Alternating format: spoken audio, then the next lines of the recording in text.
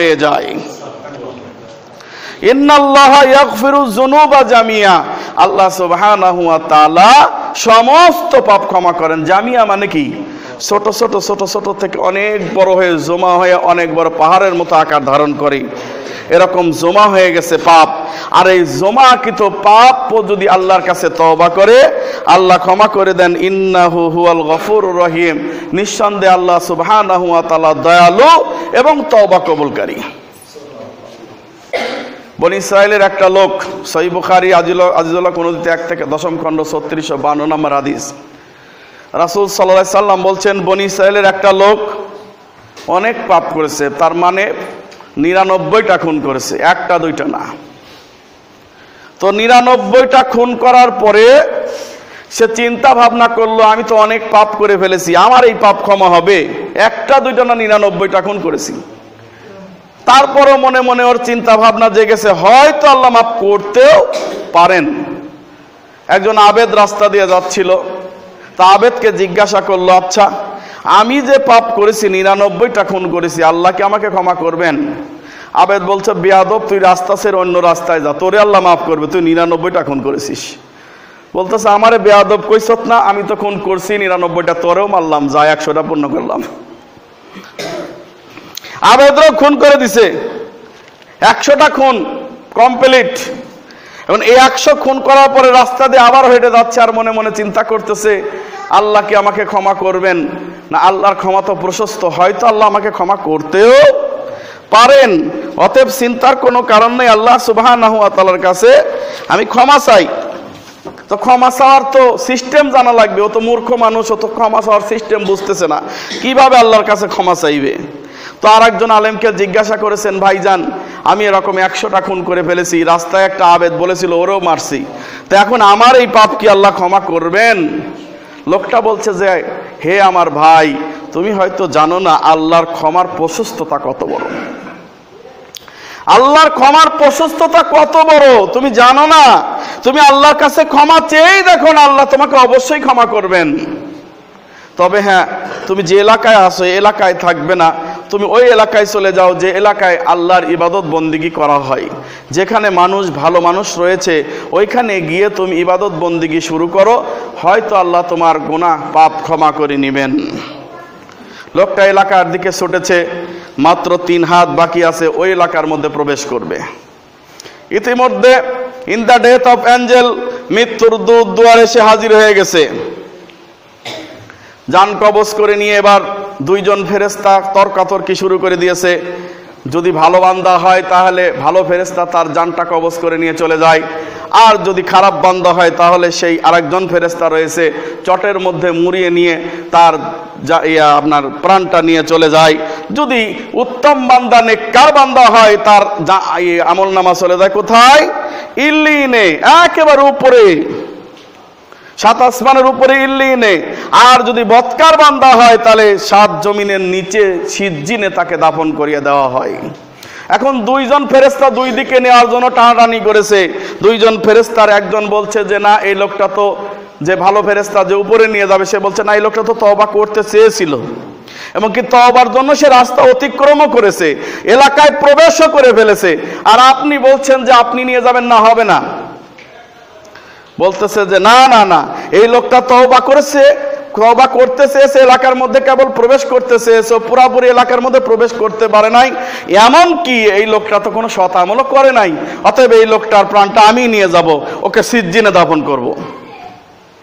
2 জনের মধ্যে তর্কাতর্কি লাগার পরে আল্লাহ সুবহানাহু ওয়া তাআলা আরেকজন লোককে পাঠিয়ে দিলেন, দিয়ে বললেন, ভাই তোমাদের মধ্যে কি হয়েছে? তো বলতেছে যে এই লোকটা তওবা করতে চেয়েছিল, করেছে, এই এলাকার মধ্যে প্রবেশ করবে করবে ভাব, এখনো করে নাই, আর এই প্রাণটাকে উনি নিতে চাচ্ছেন, এখন কি করব? তখন উনি ফয়সালা দিলেন যে রাস্তাটা মাপা হোক, রাস্তাটা মাপা হোক, যদি এলাকার মধ্যে প্রবেশ করে থাকে তাহলে তাকে তওবাকারী হিসাবে গ্রহণ করা হবে। আসলে তো এখনো এলাকার মধ্যে প্রবেশ করে নাই, 3 পা এখনো বাকি আছে, এলাকার মধ্যে এখনো প্রবেশ করে নাই। দেখো মাপা হোক, যদি সে এই এলাকার মধ্যে প্রবেশ করে থাকে তাহলে তাকে ক্ষমাকারী হিসাবে কবুল করে নেওয়া হবে, আর যদি প্রবেশ না করে থাকে তাহলে ক্ষমাকারী হিসাবে কবুল করে নেওয়া হবে না। আল্লাহ বলছেন, বান্দা তুমি যদি আমার জন্য হেঁটে হেঁটে যাও, আমি তোমার জন্য দৌড়ায় যাই। সুবহানাল্লাহ। সহিহ বুখারী কিতাবুর রিকাক 5253 নম্বর হাদিস। বান্দা তুমি যদি আমার জন্য হেঁটে হেঁটে আসো, আমি তোমার জন্য দৌড়িয়ে যাই। বান্দা আমি তোমার হাত হয়ে যাই, যেই হাত দিয়ে তুমি ধারণ করো। বান্দা আমি তোমার চোখ হয়ে যাই, যেই চোখ দিয়ে তুমি দেখো।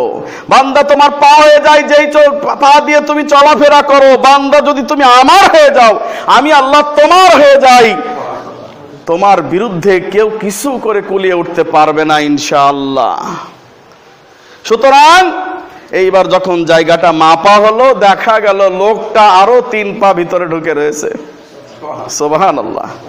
লোকটা এলাকার ভিতরে আরো 3 পা ঢুকে রয়েছে, কারণ আল্লাহর কাছে নিষ্কুলুস তওবা করার কারণে আল্লাহ সুবহানাহু ওয়া তাআলা লোকটাকে কুদরতি ভাবে ওই এলাকায় প্রবেশ করিয়ে দিয়েছে। সুবহানাল্লাহি ওয়া বিহামদিহি সুবহানাল্লাহিল আযীম। আল্লাহ যদি লোকটাকে ক্ষমা করে থাকেন, তা হাতেম বিন পারভেজকেও ক্ষমা করবেন ইনশাআল্লাহ। আমাকেও ক্ষমা করবেন, আপনাকেও ক্ষমা করবেন। কিন্তু ক্ষমা চাওয়ার পরে আপনাকে আমল শুরু করতে হবে, সৎ আমল। যা করেছেন সব ডিলেট। এবার সত্যিকার আমল করার জন্য প্রস্তুত হয়ে যান। আপনি হয়তো চিন্তা করবেন, আমি এত পাপ করে আল্লাহর কাছে ক্ষমা চাইবো, আল্লাহ তো বেজার হয়ে যাবে, আল্লাহ কি খুশি হবেন? আরে ভাই, আপনি জানেন না একটা খারাপ সন্তান যখন ভালো হয়ে বাপের কাছে ফিরে আসে, বাপ কতটা খুশি হয় জানেন না আপনি? সহিহ মুসলিমের 2747 নম্বর হাদিস, নবী করিম সাল্লাল্লাহু আলাইহি ওয়াসাল্লাম বলছেন, শুনে রাখো, কোন বান্দা যখন তওবা করে, আল্লাহ সুবহানাহু ওয়া তাআলা এতটা খুশি হন যতটা খুশি হয় ওই উটের মালিক। একটা বান্দা যখন তওবা করে, তখন আল্লাহ সুবহানাহু ওয়া তাআলা এতটা খুশি হন যতটা খুশি হয় উটের মালিক। তার মানে একটা লোক উটকে নিয়ে মরুভূমির মধ্যে চলে গিয়েছে, সফরে গিয়েছে। তো কিছুক্ষণ যাওয়ার পরে ক্লান্তি অনুভব করার পরে একটা খেজুর গাছের সাথে টেক দিয়ে বসে হঠাৎ করে ঘুমিয়ে গিয়েছে। তারপরে ঘুম থেকে উঠে দেখে উটও নাই, খাদ্যও নাই, পানিও নাই। উটও নাই, খাদ্যও নাই, পানিও নাই। এই মরুভূমির মধ্যে উট ছাড়া পথ চেনা সম্ভব নয়, আর খাদ্য পানীয় ছাড়া বাঁচাও সম্ভব নয়। শেষ পর্যন্ত লোকটা চিন্তা ভাবনা করেই নিয়েছে, আজকে আমার মৃত্যু ছাড়া আর কিছু হতে পারেই না। আবার নিদ্রা থেকে আবার তন্দ্রা থেকে নিদ্রায় চলে গিয়েছে। কিছুক্ষণ পর দেখলো তার উট ফিরিয়ে এসেছে, পানীয় খাদ্যও ফিরিয়ে এসেছে। সুবহানাল্লাহ। এইবার উটের রশি ধারণ পূর্বক লোকটা বলছে খুশিতে আহ্লাদিত হয়ে, আল্লাহ তুমি আমার গোলাম, তুমি আমার গোলাম, আমি তোমার রব। ইন্না লিল্লাহ। খুশিতে ভুল করে ফেলেছে। আল্লাহ রাসূল সাল্লাল্লাহু আলাইহি ওয়াসাল্লাম বলছে, লোকটা খুশিতে আল্লাহকে বলছে যে আল্লাহ তুমি আমার বান্দা, আমি তোমার রব। মানে বাক্য উল্টে ফেলেছে, খুশিতে এরকম করে ফেলেছে। আসলে সে মন থেকে কথা বলে নাই, ও বলতে চেয়েছিল যে আল্লাহ তুমি আমার রব, আমি তোমার বান্দা। কিন্তু এত খুশি হয়েছে শেষ পর্যন্ত বলে ফেলেছে যে আল্লাহ তুমি আমার বান্দা আর আমি তোমার রব। আল্লাহ রাসূল সাল্লাল্লাহু আলাইহি ওয়াসাল্লাম বলছেন, এই লোকটা খুশিতে আহ্লাদিত হয়ে এরকম ভুল বাক্য বলে ফেলেছে। আল্লাহ রাসূল সাল্লাল্লাহু আলাইহি ওয়াসাল্লাম বললেন, এই লোকটা উটটাকে ফিরে পাওয়ার পরে যতটা আনন্দিত হয়েছে, এই লোকটা উটটাকে ফিরে পাওয়ার পরে যতটা আনন্দিত হয়েছে, আমার আল্লাহ সুবহানাহু ওয়া তাআলা কেউ তওবা করলে এই লোকটার চাইতে বেশি খুশি হন। সুবহানাল্লাহ। আসতে হয়ে গেল না? তার মানে তওবা করব না নাকি? সহিহ মুসলিমের 4949 নম্বর হাদিস, তওবা অধ্যায়। নবী করিম সাল্লাল্লাহু আলাইহি ওয়াসাল্লাম বলছেন, একটা লোক তার পরিবারকে বলল, পরিবার আমি এমন আকাম কুকাম করেছি রে, আল্লাহ যদি আমাকে ধরতে পারেন তো ইচ্ছা মতো সাইজ করবেন, যাতে ধরতে না পারে একটা কৌশল করা লাগবে। কি বলেন আব্বাজান, কি করব আপনার জন্যে? তো বলতেছে আত্মীয় স্বজনকে যে আমি যদি মারা যাই, মারা যাওয়ার পরে আমার লাশটাকে পুড়িয়ে ছারখার করে হাড্ডিও যেন না থাকে, সমস্ত আমার দেহটাকে পুড়িয়ে ছারখার করে এই ছাইটা নিয়ে তোমরা সমুদ্রে ভাসিয়ে দিবে, যাতে আল্লাহ আমাকে ধরতে না পারে। লোকটা বুঝেছিল যে এরকম করলে হয়তো আল্লাহ আমাকে ধরতে পারবেন না। তাই করা হলো, তার লাশটাকে পুড়িয়ে ছাই করে সাগরের মধ্যে ভাসিয়ে দেওয়া হলো। আল্লাহ সুবহানাহু ওয়া তাআলা ছাইগুলাকে একত্রিত করে তার জীবনটা দিয়ে বললেন, বান্দা কেন এটা করেছিলে, বান্দা কেন এটা করেছিলে? তখন বলছে যে আল্লাহ ধরে ফেলেছো আমারে, আমি তো মনে করেছিলাম যে তুমি আমাকে ধরতে পারবে না, এমন পাপ করেছিলাম আল্লাহ যে তুমি আমাকে ধরে ফেলবে এই ভয়ে আমি ছাই হয়ে গিয়েছিলাম, এখন দেখি ধরে ফেলেছো। কেন এরকম করেছিলে বলো বান্দা? বলবে আল্লাহ খশিয়াক, তোমার ভয়ে করেছিলাম। আল্লাহ বললেন, যাহ বান্দা, যেহেতু আমার ভয়ে করেছিল আমি তোমাকে মাফ করে দিলাম। সুবহানাল্লাহি ওয়া বিহামদিহি সুবহানাল্লাহিল আযীম। আল্লাহর ভয়ে কাজ করলে অবশ্যই আল্লাহ আপনাকে ক্ষমা করে দিবেন। সহিহ মুসলিম, সহিহ বুখারী ৪র্থ খণ্ড কিসাস বা অপরাধ সমূহ অধ্যায় ৫৫৭৯ নম্বর হাদিস। নবী করিম সাল্লাল্লাহু আলাইহি সাল্লাম বলছেন, কিয়ামতের দিন পরিস্থিতি বড় ভয়ানক হবে, জটিল হবে।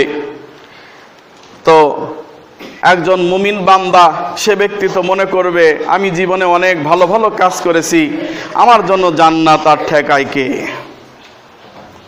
মুমিন বান্দাকে আল্লাহ ডাক দিয়ে বলবেন, বান্দা তুমি আমার কাছে এসো, আমার চাদরের ছায়াতলে অবস্থান গ্রহণ করো। মুমিন বান্দাকে আল্লাহ সুবহানাহু ওয়া তাআলা একবারে নিজের কাছে নিয়ে আসবেন, তার চাদরের ছায়াতলে অবস্থান গ্রহণ করে বলবেন, ওই যে রাতের আধারে পাপ করেছিলে কেউ জানতো? আল্লাহ কি যে কয়, এটা তো কেউ জানতো না, তো তুমি এখন এটা বলতেছো, তো আমার অবস্থা খারাপ। অমুক পাপের কথা স্মরণ আছে? আছে আল্লাহ, কেউ জানতো না। তমক পাপের কথা স্মরণ আছে? আছে আল্লাহ, কেউ তো জানতো না। তখন লোকটা মনে করবে খবর হয়েছে আমার, আর আমার জান্নাত নাই, এবার আমার জাহান্নাম ছাড়া উপায় নাই। আল্লাহ যেহেতু এই পাপগুলা ঠিক পেয়ে গিয়েছেন, আমার আর রক্ষা নাই। আল্লাহ সুবহানাহু ওয়া তাআলা বলবেন, বান্দা যেহেতু তোমার এই পাপগুলা গোপন ছিল, আমিও গোপন রেখে দিয়েছি, আর আমি তোমাকে এই পাপগুলা ক্ষমা করে দিয়ে জান্নাতে প্রবেশ করিয়ে দিলাম। সুবহানাল্লাহি বিহামদিহি সুবহানাল্লাহিল আযীম। এই জন্য পাপের কথা অতি উচ্চাই হয়ে কাউকে বলা উচিত নয়। রাসূল সাল্লাল্লাহু আলাইহি ওয়াসাল্লাম বলছেন, আমার উম্মত জান্নাতে যাবে, তবে সেই সমস্ত উম্মত তিহামা পাহাড় পর্যন্ত পরিমাণ নেকি নিয়ে আসবে, কিন্তু তাদের জন্য জান্নাত নাই। তারা কারা? যারা রাতের আধারে পাপ করে আর দিনের আলোতে মানুষের কাছে বলে আমি রাতে এটা করেছি ওটা করেছি। রাতের আধারে পাপ করে আর দিনের আলোতে মানুষের কাছে বলে আমি এটা করেছি ওটা করেছি, মানুষের কাছে পাপ প্রকাশ করে বেড়ায়। এই সমস্ত লোককে আল্লাহ সুবহানাহু ওয়া তাআলা ক্ষমা করবেন না, যারা পাপ করার পর মানুষের কাছে বলে বেড়ায়। এই জন্য খুবই সাবধান হতে হবে। শুধু তাই নয়, আপনার বৈধ স্ত্রীর সাথে আপনি কি করেছেন আর না করেছেন বন্ধু বান্ধবের সাথে শেয়ার করলেন, শুনে রাখুন আপনার জন্য জান্নাত নেই। আপনি যদি তিহামা পরিমাণ পাহাড় পরিমাণও যদি আপনি নেক আমল নিয়ে আল্লাহর কাছে যান, আর আপনার ফ্যামিলির সাথে আপনার স্ত্রীর সাথে কি করেছেন এই সমস্ত কথা উচ্চাই হয়ে মানুষকে বলা শুরু করে দিলেন, আপনার বন্ধু বান্ধবকে বললেন, শুনে রাখুন আপনার জন্য জাহান্নাম সুনিশ্চিত রয়েছে। এখনই তওবা করুন আর বলুন যে কালকে থেকে এরকম কোনো কথা আমি ঘুণাক্ষরও বলবো না।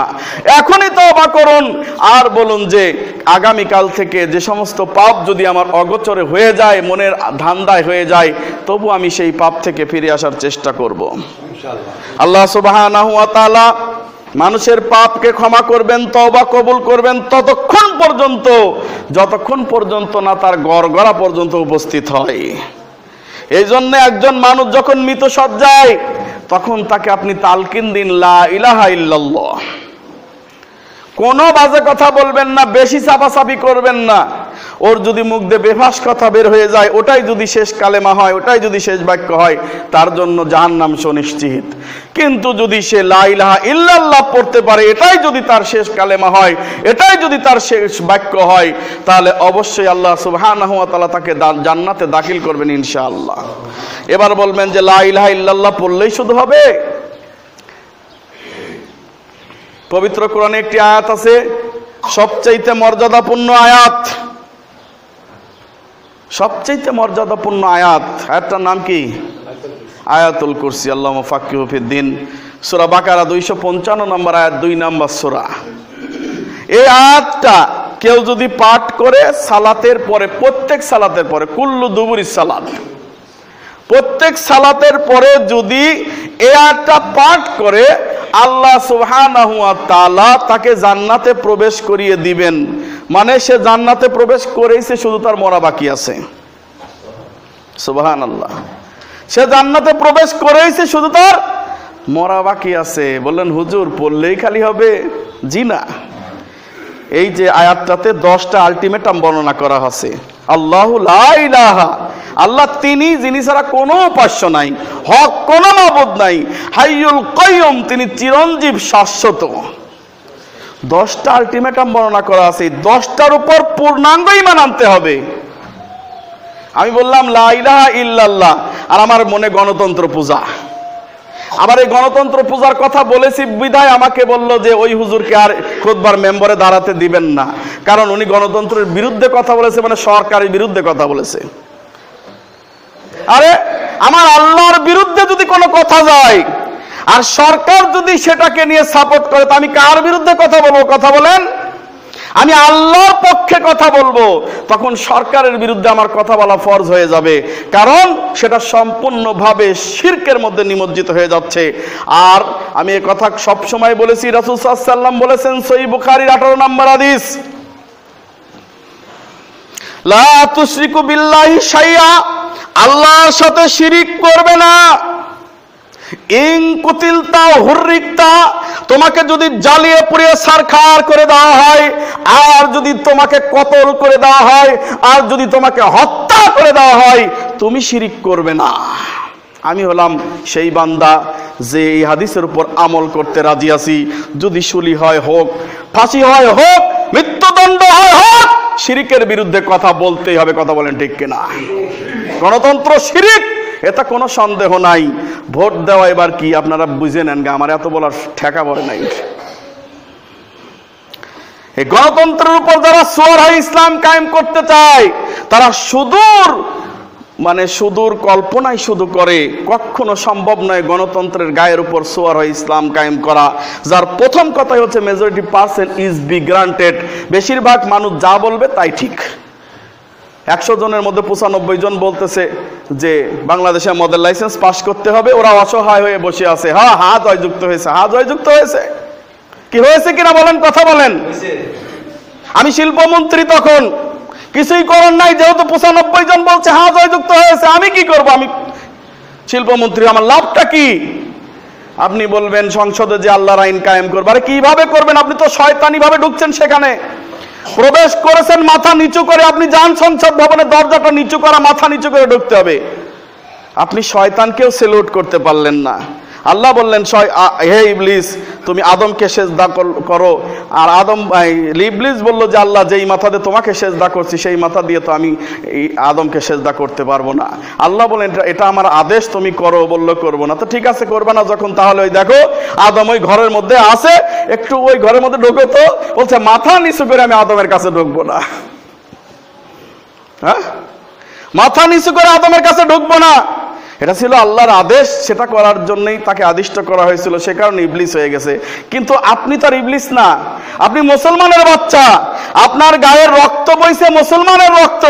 আপনি কি করে সংসদ ভবনে মাথা নিচু করে ঢোকেন আর সেখানে যে আল্লাহর আইন কায়েম করবেন? কিভাবে সম্ভব? গুয়ের টাঙ্কির উপর দাঁড়িয়ে আপনি ইসলাম কায়েম করার ঘোষণা দিয়েছেন, এটা সুদূর পরাহত।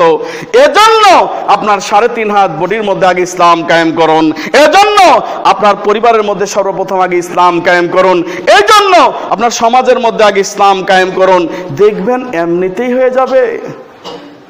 রাস্তা দিয়ে একদিন আসার সময় দেখলাম একটা অ্যাডভাইস হচ্ছে, একটা ঘুষের ফাইল নিয়ে মহিলার কাছে দিল। তো মহিলার কাছে দিয়ে বলতেছে, আহা আপনার শাড়ি কয়টা লাগবে, আপনার কত টাকা লাগবে, আপনি খালি বলেন।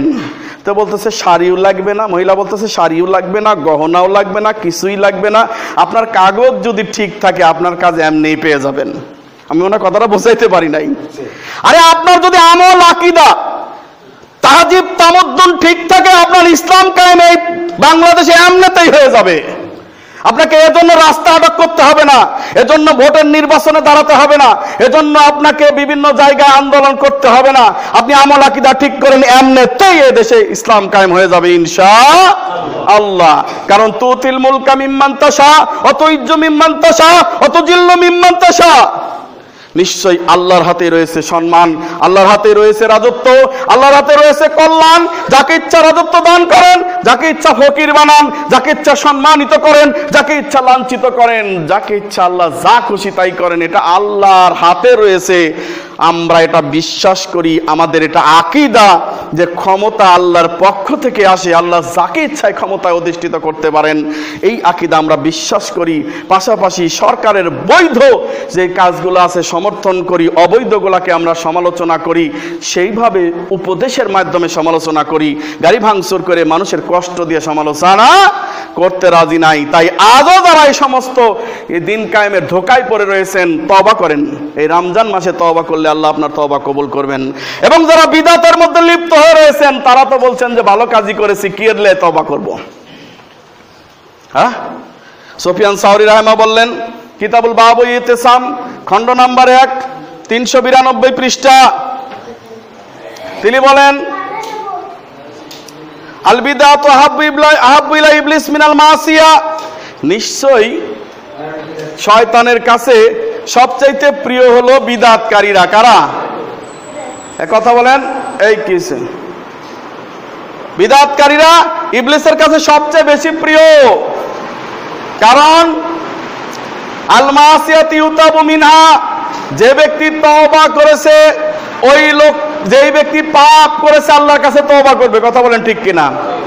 অল বিদআতু লা ইউতাবু মিনহা, কিন্তু যে ব্যক্তি বিদআত করেছে ও তওবা করবে না, ওর ভাগ্য হবে না। ও কারণ ও মনে করেছে আমি ভালো কাজ করেছি। মানুষের বাড়ি 40 খেয়েছে, হ্যাঁ, মানুষ মরে গেলে মৃতর খাবার খেয়েছে, তারপরে আপনার সম্মিলিত মুনাজাত যেটা কোরআন হাদিসে নাই বিদআত সেটা করেছে। এইগুলা কাজ যারা করেছে ওরা মনে করেছে ভালো কাজ করেছে, কিসের তওবা করব। ওদের ভাগ্যে তওবা জোটে না।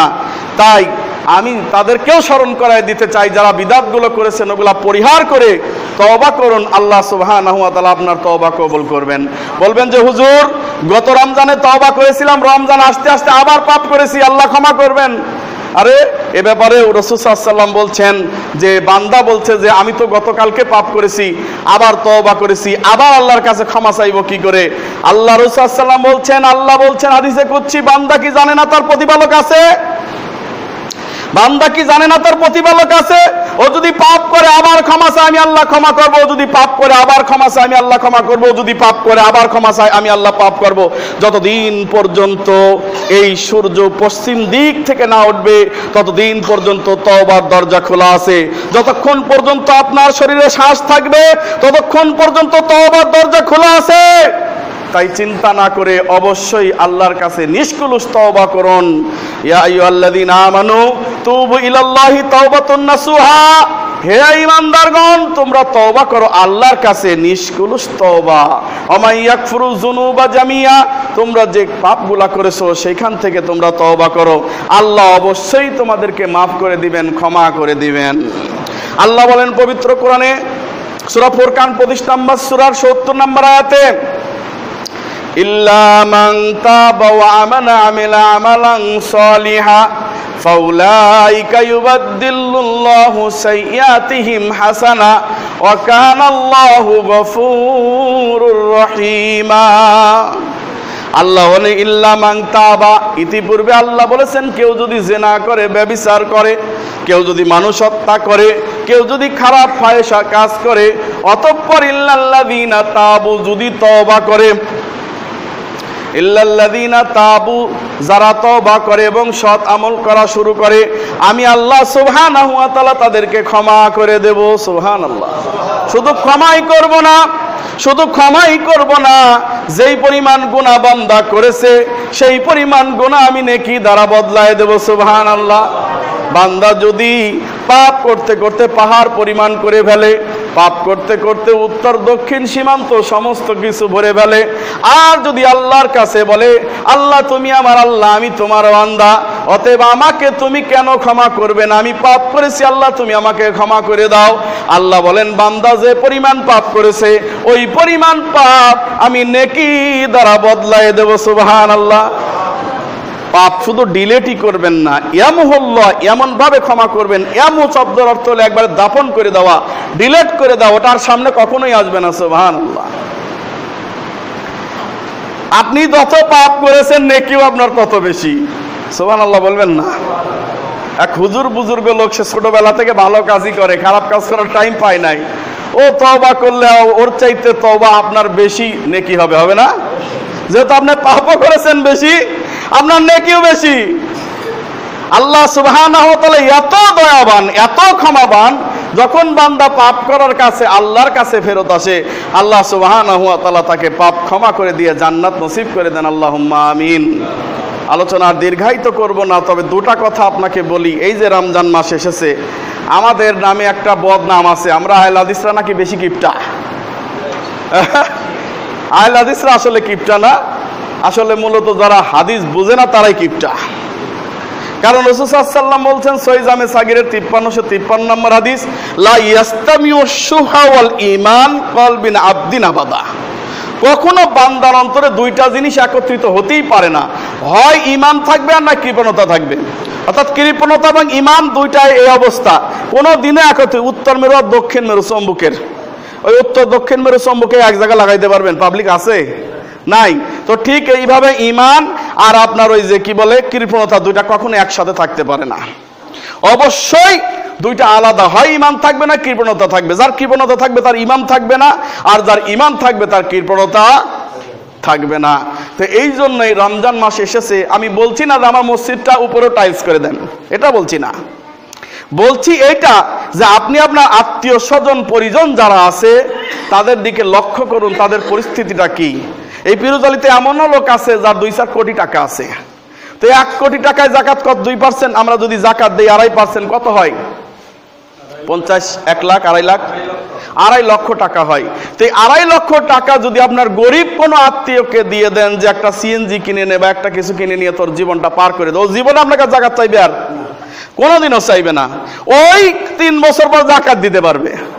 আমি একটা জরিপ করেছিলাম, মানে ব্যক্তিগত জরিপ, যে আমি যে ফ্যাক্টরিতে চাকরি করি, গিভিনসি গ্রুপ অফ ইন্ডাস্ট্রিজের মালিক যদি জাকাত দিত তার সম্পদের, মানে শুধু আমাদের গিভিনসি গ্রুপের মালিক যদি তার সম্পদের জাকাত দিত, তাহলে বাংলাদেশের এই 16 কোটি মানুষ, তখন হিসাব করেছিলাম 16 কোটি মানুষের প্রত্যেকেই 5,000 টাকা করে পায়।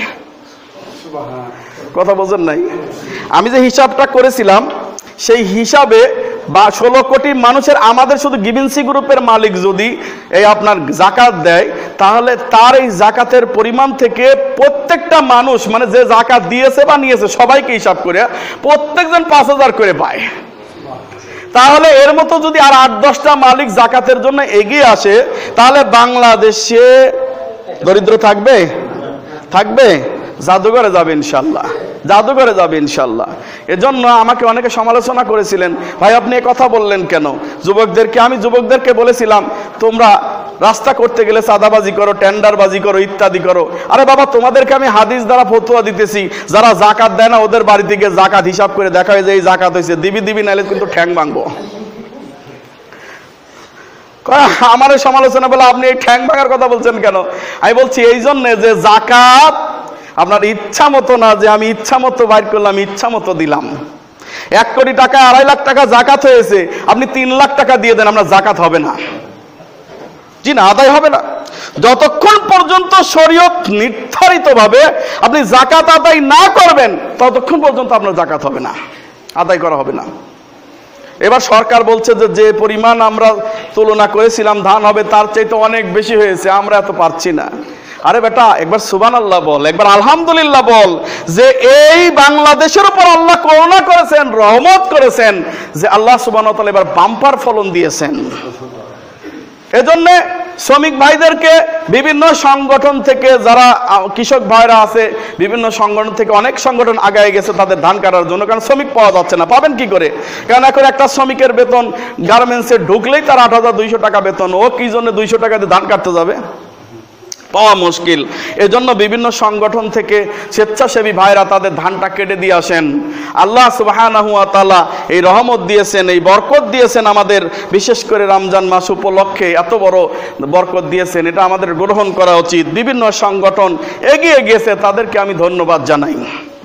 এজন্য বলছি, শুনে রাখুন, কিয়ামতের দিন যখন কঠিন পরিস্থিতির অবস্থা হয়ে যাবে, অনেকে বলেন 1 হাত উপরে সূর্য থাকবে, কথাটি ঠিক নয়, বরং 1 মাইল উপরে থাকবে, তাই অবস্থা তেলপিটিশন হবে।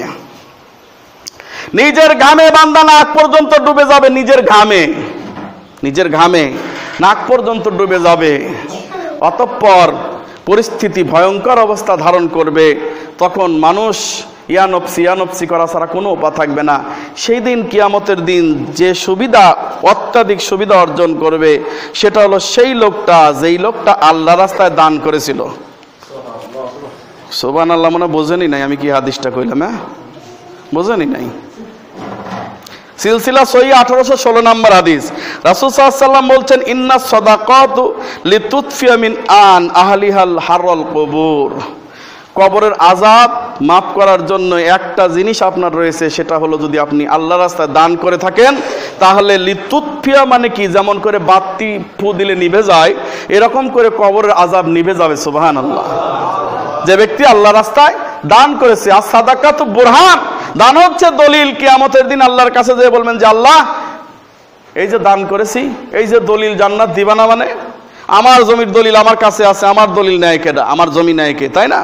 এরকম জান্নাতও দিবেন। ওয়া ইন্নামা ইয়াস্তাজিলুল মুমিন ইয়ামাল কিয়ামতে ফি জিল্লি সাদাকাতিহি। এবং কি কিয়ামতের দিন এই দানকারী, সেদিন কোনো ছায়া থাকবে না, কিন্তু দানকারীর জন্য ভিআইপি ছায়ার ব্যবস্থা করা হবে। সুবহানাল্লাহ। যেদিন তার কোনোই সমস্যা থাকবে না ইনশাআল্লাহ, যারা দান করেছে। এজন্য আমি বলছি না যে মসজিদে আপনি ছাদেও টাইলস লাগাই দেন, তা বলছি না। আল্লাহ রাসূল সাল্লাল্লাহু আলাইহি ওয়াসাল্লাম যখন পবিত্র কোরআনে সূরা আলে ইমরান 3 নম্বর সূরা 92 নম্বর আয়াত নাজিল হলো যে তুমি ততক্ষণ পর্যন্ত ইমানদার হতে পারবে না, মুমিন হতে পারবে না সত্যিকার, যতক্ষণ পর্যন্ত তোমার প্রিয় জিনিস আল্লাহর রাস্তায় দান না করতে পারবে। আবু তালহা রাদিয়াল্লাহু তাআলা বলেন, আল্লাহ রাসূল, এই আয়াতটা মনে হয় আমার জন্যই নাজিল হয়েছে। কেন? কারণ মদিনায় আমার সবচেয়ে সুন্দর একটা মনোরম বাগান রয়েছে, সবাই বাগানটা দেখে হিংসা করে। আমার মনে হয় এই বাগানটা আল্লাহ রাস্তায় দান না করলে আমি কি ফজিলত পাবো। হে আল্লাহ রাসূল, এই বাগানটা আমি আল্লাহ রাস্তায় দান করে দিলাম, বাইরুহা বা বাগানটা আপনি এটা কবুল করে নেন। রাসূল সাল্লাল্লাহু আলাইহি ওয়াসাল্লাম বলতে পারতেন, আরে তালহা, জায়গাটা বিক্রি করে মসজিদে একটু করো, মানে তখন তো টাইলস ছিল না, একটু ভালো করে মসজিদটা করো, কারণ ওই বালুর মধ্যে নামাজ পড়ে। উপরে হলো ইয়ার গুড়া, কিসের? খেজুরের পাতা দিয়ে মসজিদ বানানো। রাসূল সাল্লাল্লাহু আলাইহি ওয়াসাল্লাম বলতে পারতেন মসজিদটা একটু সংস্কার করো। আর নাহলে মদিনার এই মসজিদের সাথেই তো বাইরুহা বাগানটা, এই বাগানটা অ্যাডজাস্ট করে নাও, মসজিদটা একটু বড় হয়ে যাবে না। আল্লাহ রাসূল এমন কথা বললেন না। ওই কাসা মসজিদে সেজদা করেছেন সাইয়েদানা মুহাম্মদুর রাসূলুল্লাহ সাল্লাল্লাহু আলাইহি ওয়াসাল্লাম, বিশ্বের সর্বশ্রেষ্ঠ মানুষ। ওই কাসা মসজিদে সেজদা করেছেন আবু বকর রাদিয়াল্লাহু তাআলা আনহু, ওই মসজিদে সেজদা করেছেন উমর বিন খাত্তাব রাদিয়াল্লাহু তাআলা আনহু, ওই মসজিদে সেজদা করেছেন ওসমান বিন আফফান রাদিয়াল্লাহু তাআলা আনহু, ওই মসজিদে সেজদা করেছেন আলী কারামাল্লাহু ওয়াজহু। আল্লাহ তাদেরকে সবাইকে জান্নাতে নিয়ে গেছেন। তাদের মসজিদ ছিল কাসা, ঈমান ছিল পাকা। আমাদের মসজিদ হচ্ছে পাকা, ঈমান হলো কাসা। রাসূল সাল্লাল্লাহু আলাইহি ওয়াসাল্লাম বললেন, হে আবু তালহা, তুমি এই সম্পদটাকে তোমার নিকট আত্মীয়দের মধ্যে ভাগ করে দাও। সুবহানাল্লাহ, পকেটেই থাক, এরপরও সুবহানাল্লাহ বেরোয় না, না? এই জায়গাটাকে তোমার নিকট আত্মীয়র মধ্যে ভাগ করে দাও। সুবহানাল্লাহ। অতএব আপনার দান সেই বেশি পাবে যে আপনার একদম নিকট আত্মীয়, যে বেশি দরিদ্র নিকট আত্মীয়র মধ্যে আপনি তাকে আগে দান করুন, তাকে স্বাবলম্বিনী করুন। এটাই রাসূল সাল্লাল্লাহু আলাইহি ওয়াসাল্লামের মেসেজ ছিল। অতএব ফকির মিসকিন যারা আছে তাদেরকে আমরা বেশি বেশি করে দান করব। ফকির চেয়ে নিতে পারে, মিসকিন কিন্তু চায় না। মিসকিনের হাড়িতে ভাত নাই, খাদ্য নাই, কখনো আপনাকে মুখ ফুটে বলতে হবে না, বলবে না। আপনি তাকে নিদর্শন দেখে চিনে নেবেন, আপনি তাকে খোঁজ করে চিনে নেবেন, সার্চ করে জেনে নেবেন। আপনি কেন 2 টাকা দামের শাড়ি নিয়ে লক্ষ লক্ষ মানুষের জমায়েত করে তারপর মানুষে পাড়িয়ে মারবেন? এইটার নাম যাকাত আদায় করা নয়। আল্লাহ রাসূল সাল্লাল্লাহু আলাইহি ওয়াসাল্লাম যাকাত দিতে বলেছেন টাকা দিয়ে, আপনি উল্টায় ফতোয়া দিলেন কি দিয়ে? কাপড় দিয়ে। আল্লাহ রাসূল সাল্লাল্লাহু আলাইহি ওয়াসাল্লাম বলছেন সাদাকাতুল ফিতর দাও তুমি খাদ্য দিয়ে, তুমি উল্টা ফতোয়া মেরে দিলে দাও টাকা দিয়ে। কেমন উল্টা পাবলিক আমরা! আল্লাহ সুবহানাহু ওয়া তাআলা আমাদেরকে পবিত্র কোরআন এবং সহিহ হাদিসের উপর আমল করার তৌফিক দান করুন। আল্লাহুম্মা আমিন। বারাকাল্লাহু লানা ওয়া লাকুম ফিল কুরআনিল আযীম। নাফা'না ইয়াকুম আয়াতুল যিকর।